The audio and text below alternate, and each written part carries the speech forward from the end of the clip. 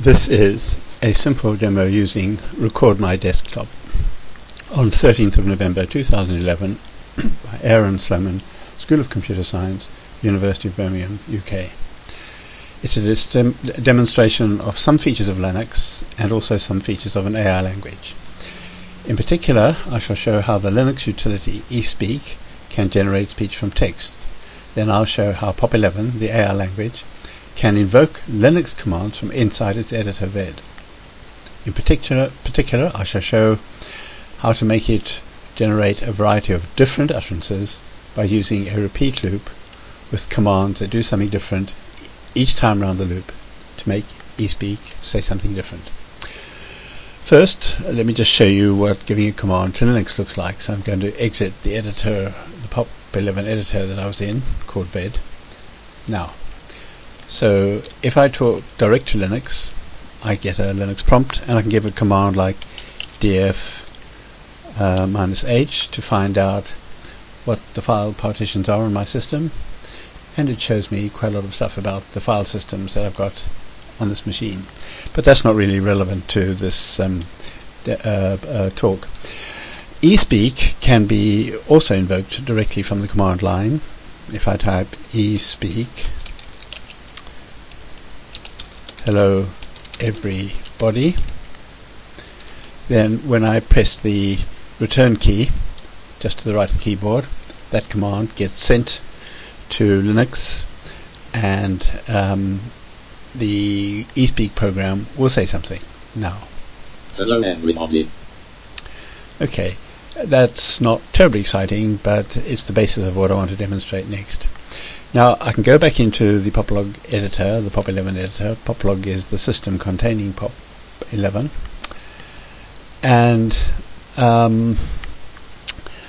show you how I can use the editor, which I'm now in, and you can see I can move the editor cursor up and down, and I can put it on a command, hello, are you there?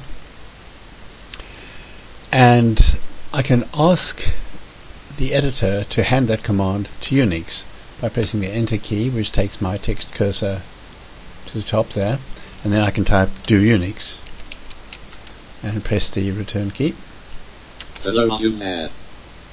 So that sent that command to Linux, and it did as before. Now I can ask it to do it with a different speed. There's a default speed which is quite fast. -S100 will be a slower speed. I'll do that now by repeating the do Unix command, and for that all I have to do is type escape return. Hello, are you there? That's slower. I can go down to an even slower speed. It's getting boring, I suppose. Espeak -S50. Hello, are you there? Slightly slower. I can also change the pitch to a lower pitch. -P25 is a lower pitch than we had before. Hello, are you there? That was a lower pitch. I can change it to use a different wording with the word John in there for a reason that'll become clear. Hello, is John there? I can now tell Espeak with this flag -K40 to give extra emphasis to words that start with capital letters, and the K40 specifies the amount of emphasis, never mind what the parameters are exactly. So if I now do that, you'll hear the word John is pronounced differently. Hello, is John there? Is John there, it says. There are other things we can make Pop11 do, and basically they make use of a command in the Pop11 system called sysobey, and sysobey can take a string like the date string, which is a command I give in Unix, and if I give Pop11 that command, sysobey date, then it hands the date program to Linux, the date command to Linux, and Linux will do something. Likewise, I can give to sysobey a command using Espeak. So I can now tell Pop11 to obey this line where the text cursor is, this line here, and it's no longer to be obeyed as a Unix line, so I'll ignore that do Unix command at the top there, and instead I'll type escape D, which says to Pop11 do this line. So it should do that, just a sysobey line. Hello is John there. Which is similar to the last command, except that now John is in lowercase, so there wasn't that emphasis, although the K was there to produce the emphasis if necessary. And we can make it repeat something 3 times. Namely, repeat 3 times in Pop11, has some extra stuff in between, then end repeat, and the stuff in between is here sysobey, espeak, -s80, and so on, which will just get it to say hello is Mary there 3 times. To avoid boredom, let's speed it up a bit to 150. Okay, so to obey 3 lines which have been marked, as I've done there using function keys, I can now type Control D instead of Escape D. Escape D obeys 1 line, Control D obeys a marked collection of lines. Hello is Mary there. I think that something went wrong which made it, after the first one, produce whistles. That's probably something to do with my audio setting, and I'm not going to bother to repeat that and just hope the other commands work better. So I now want to do something more interesting and more complicated. I want to give Pop11 an instruction to say 5 things, and as before, for each time it says something, I'm going to specify the utterance to be produced. That will be a string held in a variable in Pop11 called utterance, and that will be given to sysobey. Sysobey will get the string utterance, and inside that string we will have the command for espeak. We'll also have a pitch which starts off at 25 and a speed which starts off at 40, and in this case, if I compile those 4 lines, I can check that I've got the pitch and the speed specified. Let me just make sure that the Pop11 output window is clear of junk. Right, there isn't one. So if I type escape D on that line with pitch and speed, it prints out the values.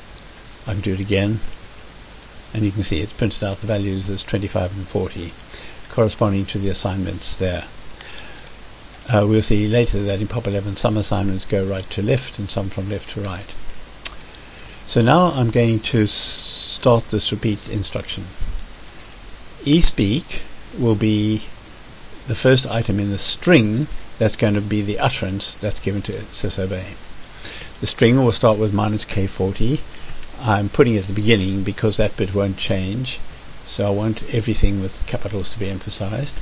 And then I'm going to have -P for the pitch, but the pitch will change. So instead of including the pitch in the string, I say pitch will be a number that comes from outside the string, and then that number will be joined to the string. That's what this little symbol here means. It's greater than, less than. It's the string concatenator in Pop11, and you can give it a string and a number, and it'll produce a string containing that number. And then we can give it concatenate it with another string containing -s, and it'll produce a longer string. And then we can give it another string containing the number for speed, which starts off at 40, as you can see up there. And so it'll add that on the end with a string containing 40. And then that will be the end of the parameters for espeak, except for the string to be printed out. So that will start after space, which is why I have this string, and then the double quote after space. Hello everybody, end of a sentence, is, and then we want to specify what's going to be referred to next, and that will be chosen at random from this list of strings. So here we have a string: John, Mary, the owner, Mickey Mouse, the train, and each of those strings is inside this pair of square brackets, which means that a list is made up containing those strings, and that list is given to this Pop11 procedure called one_of, which gets its inputs inside the round parentheses, and one_of then gets this list of things and it selects one at random. Never mind how it does that, that's just a built-in Pop11 procedure to select something from a list at random. So having got that, it will then join it onto the string that's being built up, and then it'll join some more on by getting another phrase. So that's somebody referred to, and then there's something said about them. So it'll be one of there yet, ready to go, still asleep, or talking to Nemo. And we, as before, have a set of strings inside this list that starts here and it ends off the screen, which I can show you by moving the text cursor down to this line and then moving it right, and it'll jump any minute now. Right, so it's brought the end of the line into view. So that's where the list of strings ends, and then the command to sysobey ends over there. So we can go back and look at that again. Sorry, that was at the end of the command one of, my mistake. And then right at the end we have to put the double quote, which is what the Unix espeak command requires, as it did in all the previous cases. Up there you can see hello, are you there, with double quotes at both ends. So this is showing you how in Pop11 you can construct a string from fragments which are joined together by this operator. There are other ways of doing it, some of which are more familiar to the way a string is constructed in a language like C, but I'm not going to show that. So when it's constructed the string, it's going to print out the utterance, and then it'll call a Pop11 procedure called readline, which will pause until I just press the return key, and that'll make a list of input, but that'll be an empty input, so we're not going to assign it to anything, we'll just ignore it. That's what assign to semicolon means. And then it'll pause briefly, and then the utterance will be spoken. I think I'll add a little pause after that before it goes to the end. So let's shorten this pause to 1 second, and that's going to be that's 1/100 of a second. Let's make it 10, and let's make it sleep a bit longer after it's printed it out, after it's said it, before it prints out the next one. So we can give it, say, 50/100 of a second, and then the pitch gets increased. Pitch plus 10 is now assigned to pitch. The speed is increased. Speed plus 30 goes to speed, so it's going to get higher pitched and faster. You could say it's going to be more excited, but that's your interpretation, not mine. So I've now marked the whole lot by going up there and pressing the F1 key, going down to the bottom of the end where the end repeat is, and press the F2 key, and that has marked that range. So now if I type Control D, it'll do all those commands. Previously I used Escape D for a single Pop11 command. Control D will do all the commands that have been marked. I'll do that now. And it's going to need an output window, so let me just do Escape X, which makes it show me what was previously in the output window, which I don't need. So I'll get rid of those, come back here and do the Escape D. So it says it's going to do espeak with these parameters, and hello everybody, is the train still asleep? And I'll press the return key and it should say it. Hello everybody, is the train still asleep? So it was using a low pitch and slow speed. So it's now going to use a slightly higher pitch and a faster speed, but it's got a different sentence to say, hello everybody, is Mary still asleep? So I'll press the return key and that readline command will say, okay, we can go now. Hello everybody, is Mary still asleep? Pause. Now we get another one. Hello everybody, is Mickey Mouse still asleep? Well, for some reason the one of thing is always choosing still asleep, but that's what random things do. They can sometimes repeat themselves. Hello everybody, is Mickey Mouse still asleep? And our fourth one is, hello everybody, is the train ready to go? Well, just by luck it got the train, and then it got something appropriate for the train. It could have said, is the train still asleep? But it didn't. It said, is the train ready to go? But that was just luck. It wasn't intelligence in this case. Hello everybody, is the train ready to go?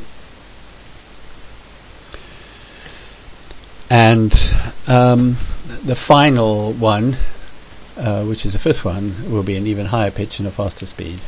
But for some reason it's the same sentence as before. Hello everybody, is the train ready to go? Okay, it did all that. I can make it do it faster by removing the sleep commands and the reline commands. I can comment them out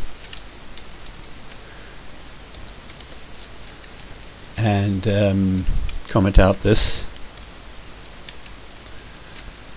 and restart the pitch and speed at a lower level, and then I've marked that whole range from vars through the repeat bit down to end repeat with some instructions left out, and it now should go through another 5, which won't be the same because the components are picked at random, but they'll get faster and higher pitched, and the sound and the video may not be totally synchronized, but you'll get the idea. Hello everybody, is Mickey Mouse talking to Nemo? Hello everybody, is the owner there yet? Hello everybody, is John talking to Nemo? Hello everybody, is the train still asleep? Hello everybody, is the train there yet? And that's a lot. And that's the end of this demo.